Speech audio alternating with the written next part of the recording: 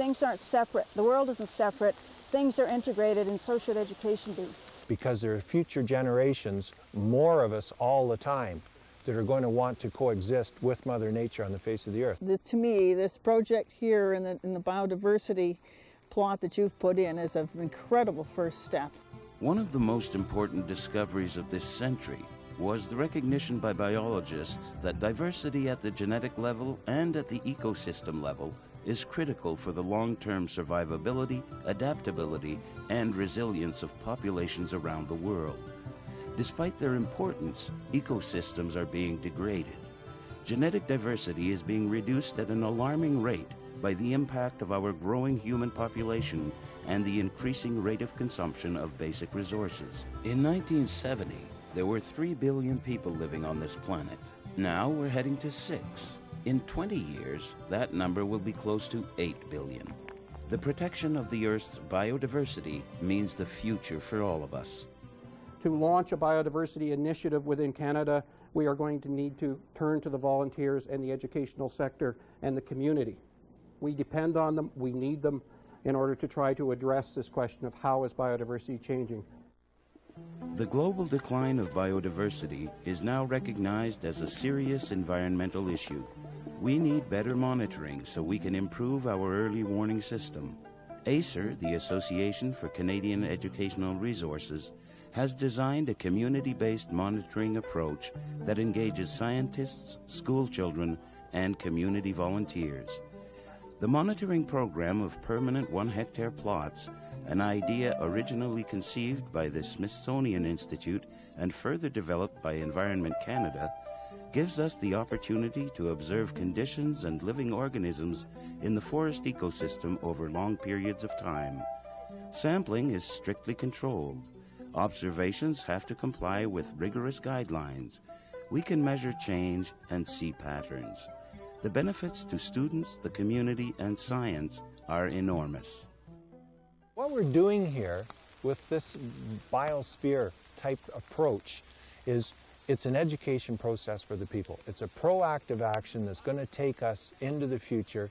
We're taking inventory here right now, knowing that this is what the environment is like right now, here today, and then we can start tracking it into the 3rd millennium. Well, I think that this plot has a lot of potential, Alice, to get a lot of science into outdoor education, to get kids applying the theory and knowledge that they learn in schools, and to get them to actually put it into a real-life situation. You don't even find Eisenia foetida anymore in nature since we got rid of horse farming. There's not enough organic matter in the soil. When the tractors became dominant, they fell out of the picture because their optimum developmental temperature is 25 degrees Celsius. Most of these other guys are in the teens. And so that's why they'll live in a compost. Now this is a different one. This is a lumbricus. The other one? Mary, you got a lumbricus. You got the first guaranteed lumbricus out of this group. I find very stimulating for the awareness of the students. It's just suddenly they will become aware of the nature, the very reason for their existence. The students come out here and put hands on. They can start with low tech, with simple coat hangers and string, and then go high tech with fancy equipment. They can use their pencil and paper.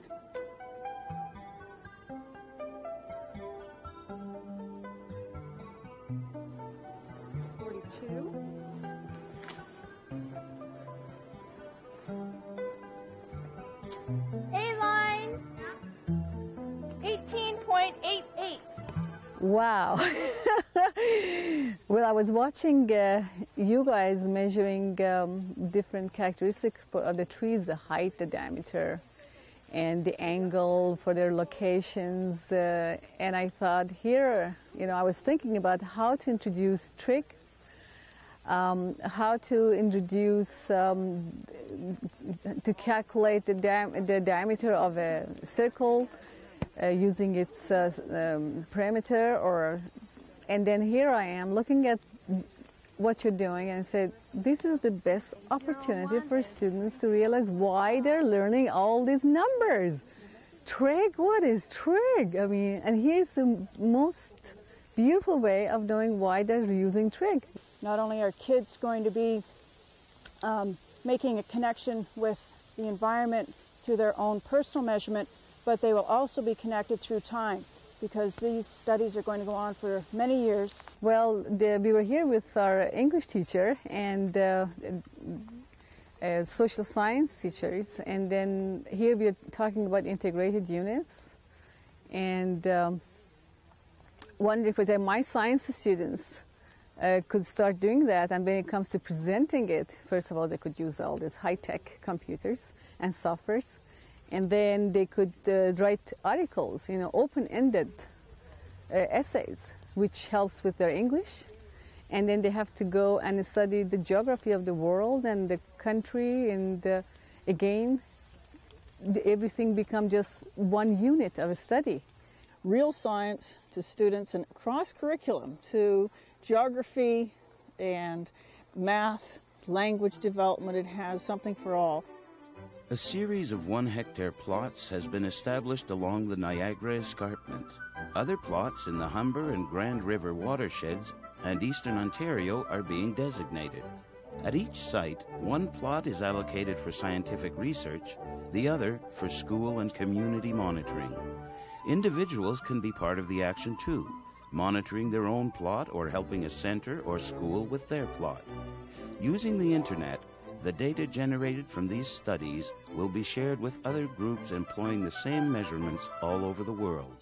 We're doing it here in the Niagara Escarpment. We're doing it in other locations using the same protocols, the same standard techniques that are used worldwide in order to monitor biodiversity, to document how it is changing, and more importantly, to understand what the stresses on biodiversity are to help explain why it's changing.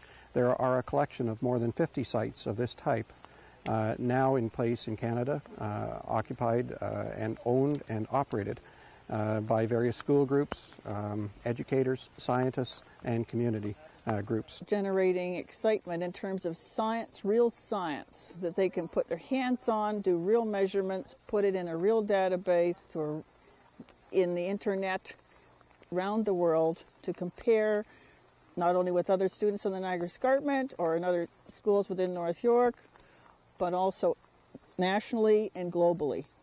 And we've been wired and networked, and now what? We've got all this software sitting there. Why they're doing that? I mean, number one reason is that they want to speed up something. And what else but their awareness and knowledge of the nature again? Putting all the data in, classifying everything, and plotting it, and seeing really how things are changing. When we look at trying to now monitor biodiversity change, we're doing it in people's backyards. It's going to require volunteers coming together, communities coming together, educators working with the community, and scientists moving their expertise and their science-based protocols into the community so that we can do it together. It's neighbors helping neighbors in order to understand how the biodiversity is changing in their own backyard. We invite you today to work with ACER to establish or work on a study plot. Students, teachers, seniors groups, and youth groups who monitor a hectare of land will begin to understand Canada's rich gifts of nature. And your efforts will join the efforts of people all over the world, collecting and sharing data that will help measure and respond to change on planet Earth. ACER can help you start monitoring on either a plot of your own or one near you. From selecting a plot through training and assisting you to find resources for your program, we'll help you every step of the way. We also have a BioBag kit with the equipment you need. Just call 905-275-7685 or fax 905-275-9420 to find out how you or your group can make arrangements to establish or help monitor a plot.